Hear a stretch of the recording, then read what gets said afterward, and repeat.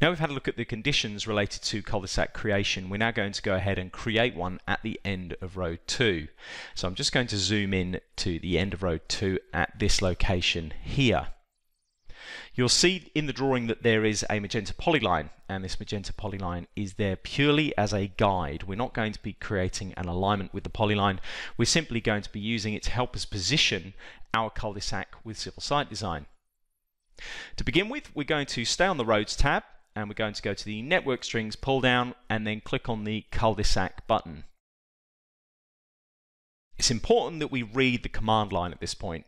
It says select cul-de-sac to edit or enter if creating a new cul-de-sac alignment. So we don't have any cul-de-sacs to edit, we can't click on one, so we're going to press enter to create a brand new one.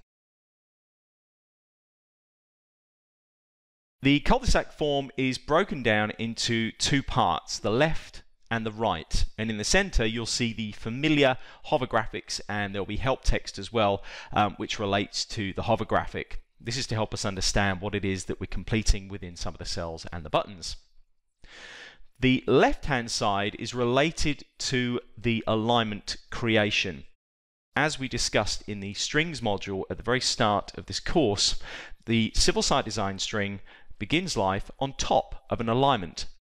The alignment controls the horizontal geometry. The string is then placed on the top. So for the first part of this particular lesson, we're going to be focusing on creating the alignment. So go ahead and complete the name as follows.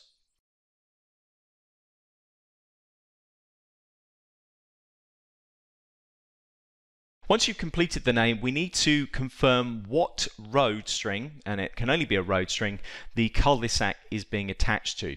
You can see on the pull down we can actually go ahead and choose our road from a list. If you want to, you can also use the picker tool. So if I click on the picker tool and click somewhere close to the alignment of this particular road string, which is just here, you'll see that road 2 has automatically been chosen. But again, we're free to go in and change that if we wish. The attachment allows us to attach a cul-de-sac at the start or at the end, or at both the start and the end. So we could go ahead and create two if we wanted to. You'll notice that end has already been chosen. When we use the picker tool, the software will read the nearest chainage that it can see located on top of the alignment and determine whether or not that chainage is closer to the end of the alignment or to the start. So in this case, end has automatically been picked. The match code is EB. This match code is derived immediately from the active settings on the first tab.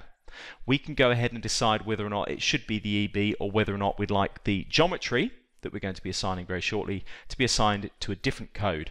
Traditionally though, EB is the code that we would be picking.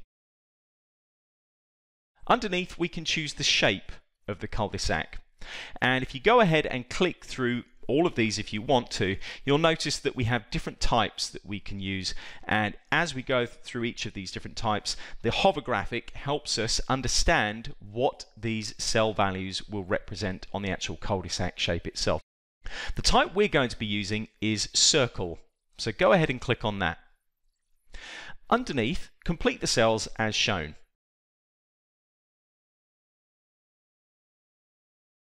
Let's have a look at what we've done here. So we've set the start chainage. Now the hover graphic clearly shows you what this represents. This represents the start of the first tangent of our cul-de-sac. Now you can either type in a number here, or you can use the picker tool, which is what we can do, and actually snap to the start of the polyline. You can see that that's picked up that chainage. But if you want to refine the number, you can actually type it. We've completed the 3 radius values, and you can see how each one of those is represented. Underneath you can have an offset center point. Okay, we've left this as 0, but if you wanted to offset the center point from the center line, left would be a minus value, and just a simple positive value would mean that it goes off to the right hand side of the center line. Underneath we have pass-through points. So if we decided that we wanted to confirm the end of the cul-de-sac rather than the start, we could check use pass-through point. You'll notice that start chainage is no longer being used, and we can confirm where the pass-through point should be for the end of the cul-de-sac. So I'm just going to use the picker tool and simply using my snap. So I'm going to hit shift now and right click and pick the intersection snap, and you can see where those two lines intersect. That would be the end of the cul-de-sac.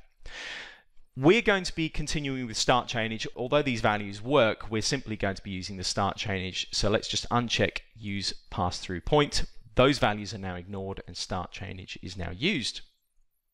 Now, if at any point you want to zoom into the drawing environment whilst you've got this form open, you will need to click on the zoom icon, and that will allow you to use your mouse wheel to zoom and to pan. So we might just do that,